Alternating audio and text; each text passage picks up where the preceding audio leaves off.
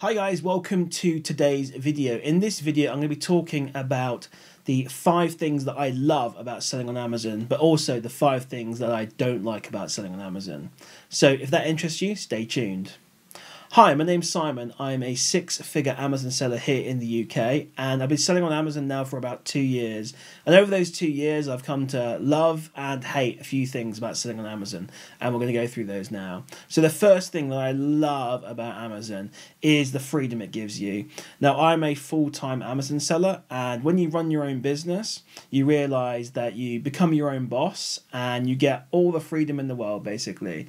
And that is the best thing about running your own business, whether it's an Amazon business or any business, is that you get the freedom to do and choose what you want to do. Now, obviously, if you want to actually make a living out of this and actually, make your business succeed, you need to be willing to put the work in. And oftentimes you end up working way more often than you would in a normal job.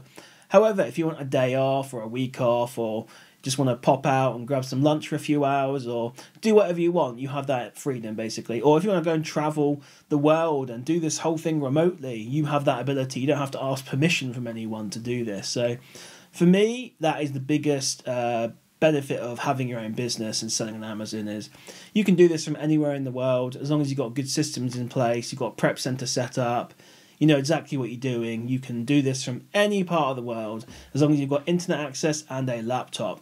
And yeah, how great is that, basically? So, can't complain about that one. So that's the biggest benefit, I think, in my opinion.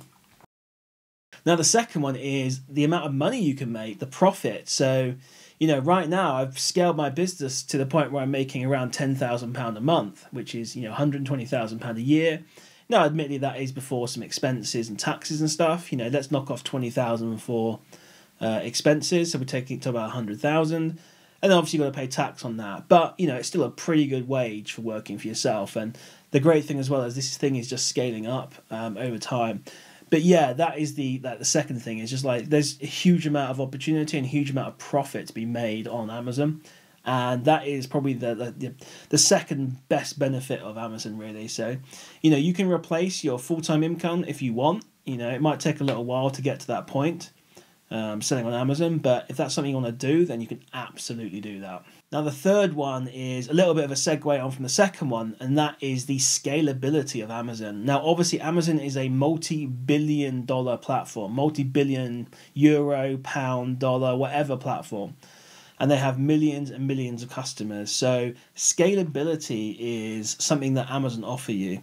Now, you can go out there and you can start your own Shopify store selling whatever you want. And, you'll find you have no fees or very few fees, and the profits could be higher, like per item. However, you run into one problem. You don't have access to any customers. You have to pay to get those customers to come to your site, and then obviously trust your platform. Then you have to ship the items and all that kind of stuff. If you do that, there's going to be a limit on how many customers you can get, how many orders you can fulfill yourself, unless you start hiring staff and get a warehouse and things like that. Well, with Amazon, all that's taken care of. The customers are already there. They've already got a well-trusted website, that millions of customers use every day and trust. Loads of people have got Amazon Prime. And, it's just unlimited scalability available. And you can sell 1 million items a day if you wanted to. And Amazon have the ability to fulfill that for you throughout, with their fulfillment network, all their warehouses, all their employees, even their logistics system. They've got their own delivery drivers now, delivery vans. All that is available. And that's not only available in just the UK, it's available all over the world. So there's nothing stopping you scaling your business into Europe or America or Australia or Japan. The world is your oyster, basically. So, you have unlimited scalability. The sky literally is the limit with Amazon, and you're never going to outgrow it. You'll just find, basically, as you do more Amazon, the one thing that holds you back is the amount of time you've got, and also mainly the capital that you've got to put into the business. So it's just a slow growth thing, but you can scale as much as you want. And there are companies out there that do like billions of dollars of revenue on Amazon as third-party sellers. So yeah, sky is the absolute limit, and that is a great benefit of Amazon. So the fourth one is related to sort of Discord groups and stuff, and that is basically the community. I think Amazon has got a really nice community around it in general. They can be quite secretive, which can be a little bit annoying at times, but overall everyone is kind of working towards the same goal. everyone's trying to better themselves, everyone's trying to make money on there, everyone's trying to just get a side hustle going or a full-time income. And it's just nice to chat to like-minded people who are in a sort of a similar mindset to you, very positive, very entrepreneurial. And, you know, it's just great to chat to those kind of people. And, you know, if you want to be successful in life, you should, you know, surround yourself with successful people. And I'm a big believer of that. And, you know, a great way to do that is using a Discord group. Like, I don't know, Mental Picks, for example, is a great one. Link in description for that if you want to join that Discord group. Or you can join my free Discord group. Again, link in description. You know, that's a great community of people. We just hang out, ask questions, help each other. And, you know, it's a great place to join. So if you guys want to get into Amazon, check out my link in the description for my free Discord. The fifth thing that I love about Amazon is that it's a great gateway into other businesses. Now, Amazon essentially is kind of like running a business on easy mode in a way, because you don't have to find customers. And you'll find that running a business is very difficult for multiple reasons, but one of those reasons is finding customers. As I mentioned in the previous one, you know, with a Shopify store, whatever kind of store you want to do, you need to get customers, you need to get customers to trust you. Well, you don't need to do that with Amazon. So it's a great gateway to getting into business, and you can start off, and this is quite a normal way that people start businesses, is they start into Amazon, and then they get the taste, the bug of business. They make really fast money and good money on Amazon. But fine, maybe, you know, they can't scale it as much as they want, or they don't want to push Amazon to the limits. And then they transition into another business, maybe related to Amazon or maybe totally unrelated. But it gives them that sort of bug, that entrepreneurial bug, to then go out and venture into other businesses. With a bunch of business experience they can take under their wings and go on to those new businesses. So, yeah, I think it's a great gateway business into other businesses. And you can be someone who, you know, carries on doing Amazon for the next 10, 15, 20 years, or you can be someone who just does it for 2 or 3 years and then sees other opportunities and uses the money that they've made from Amazon and puts into other businesses. So, you know, a great gateway business, basically, as far as I'm concerned. Now, before we go on to the 5 negatives, I want to just mention my sponsor, Profit Protector Pro. Now, I've been using Profit Protector Pro now for about 8 weeks, 2 months or so, and it's made me an extra, as you can see on the screen here, £1,900 profit. And this is £1,900 profit above what the buy box. So that's the thing I love about Profit Protector Pro, is that basically, depending on which strategy you choose, it will try and basically push the price of your items above the buy box, of the minimum, basically, and see if you're able to get a sale above what the minimum price is and what the people have for their buy box. So, and that's what that's tracking essentially here. And they've got a bunch of different algorithmic strategies as well, as you can see, I'm showing you here now. And you can choose the correct strategy for whatever, you know, listing you have. So it's a really good repricer, guys. I've been using it, and I love it. And that's why I'm recommending it to you guys. So, you know, check it out. Link in description below. And yeah, let me know how you get on with it. So let's move on to the negatives, the things I hate about Amazon. And the first one is, and the biggest one is returns. Returns are a nightmare. And, you know, we were discussing returns in my free Discord group, and saying, some people refer it to as a death pile. And essentially what this is all the returns you get from customers, and they end up piling up in your home, in your warehouse, your prep center, whatever. You don't deal with them, and they pile up, and essentially that's money that's just sat there not being used. And obviously, if it gets too big, then in theory you've got a lot of your, you know, capital tied up in those returns. So, you know, and unfortunately with Amazon, one of the benefits of Amazon for customers is that they have very lenient return policies, and that's why a lot of people order from Amazon. But the downside for Amazon sellers is that obviously we get returns, and sometimes the returns come back and they're fine, but other times they've been used, they've been trashed, they've been damaged, and unfortunately you have to take the hit on that. So make sure you factor that into your profit margins, and that's why we always say, you know, a minimum of 30% ROI in profit, but ideally much more. So you can kind of factor in these losses that happen with returns. And then you have to deal with them as well, figure out whether you're going to return that to Amazon in terms of like selling as used, or whether you're going to eBay them or donate them or liquidate them. You know, there's a whole variety of different options. So I did a whole video about how I deal with my returns, and I'll link it up here, or you can check out the rest of my channel to find it. But yeah, it can be a pain. Now, the second negative of selling on Amazon is VAT.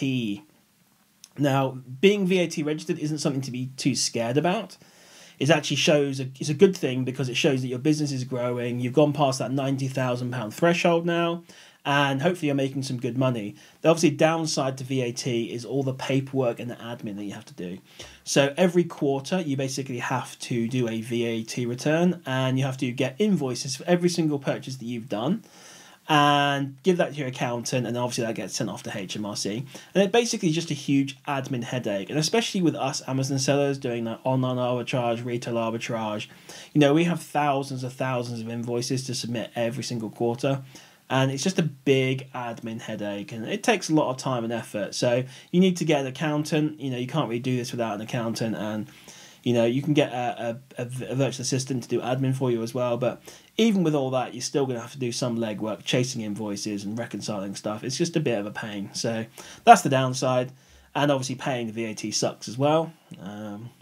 But it's got to be done. You can't avoid the taxes. It's just more the admin that's the pain, really. Now, the third negative for me, although some of people may think of this as a positive, I don't know, but that is prep and prepping items yourself. I've been doing prep now for about sort of 2 years now, all throughout my Amazon career. I have passed some of it off onto prep centres at times and brought it back in-house just to save some money. But I've gotten to the point now where I actually despise doing prep. It just bores me, and it's it's a very tedious task at times and just is very boring. And for me, I just absolutely despise doing prep now. Even the most basic amount of prep, I'm just like, I procrastinate on it now because I just don't enjoy it. So for me, that's a big negative now, and I've passed pretty much all of my stuff now onto a prep centre just because I don't want to deal with it anymore, and I'd rather just spend my time doing other things. So some people enjoy prep, but for me, it's not a good thing. The fourth negative is sometimes it's really hard to source items, and you go through these kind of like lead dry spells, and you're working hard sourcing for products and you just can't find anything. And it's just understanding, I guess, that with Amazon, that there are, with everything in life, there are cycles and there are ebbs and flows, and sometimes you'll be going and sourcing for an hour and you'll find 10 leads, and sometimes you'll source for 10 hours and find no leads. It's just the way that the way things are, basically. Are there any sales on? What's going on in the market? All that kind of stuff. So it's what season it is. So yeah, it just sucks sometimes where you put the work into source and you just don't find anything. And you get used to it, but it does kind of like suck that you can't find leads all the time. Or if you find a lead, that tanks as well. So, I guess it's another sort of bonus negative there, that you find a good lead, you think it's a great lead, and it just ends up tanking. So yeah, that's a bit of a sucky one, but it happens. You get used to it, but still a bit of a negative anyway. Finally, the final negative of selling on Amazon is dealing with Amazon themselves. Amazon, for all the opportunity they offer us, or all the riches we can make on their website, they can be an absolute pain to deal with. Their customer service is really quite poor. Oftentimes, you'll ask a question or raise a case and you'll get absolute nonsense back from them. They don't even know what's going on, not reading the question, just giving you automated responses. And just dealing with Amazon themselves can be a real pain. And I'm running through some issues right now with perfumes that have been blocked because of a certain ingredient that's allegedly in these perfumes. I obviously submit the ingredients to them saying it's not in there, and they're just saying, nah, we're not going to reinstate that listing. It's just kind of can be a nightmare, basically, dealing with Amazon at times. And I think the other thing as well, not just the seller support, but that website's been around for decades now, and it's just like it's been built on over decades of time. They've been building software on top of software on top of software, and it can be quite glitchy at times, and there can be things that go wrong, and it's very difficult to get them resolved because seller support don't know how to deal with it. And to be honest, probably not many people in the company actually know what had gone wrong. So with that software, so yes, that's the only problem with having like very old legacy software that you build on top of, is sometimes you end up with these weird little bugs that no one can fix. Anyway, guys, hopefully you found that interesting. Those are sort of my 5 positives and 5 negatives of selling on Amazon. Don't want to be too negative. Overall, it's a very positive thing selling on Amazon, but there are obviously downsides. Just like with anything in life, there's always the good things and the bad things. So I want this to be a positive video. You should sell on Amazon, guys. You should join my free Discord, link in description. If you do start selling on Amazon, use Profit Protector Pro as a repricer. It's the best one out there as far as I'm concerned.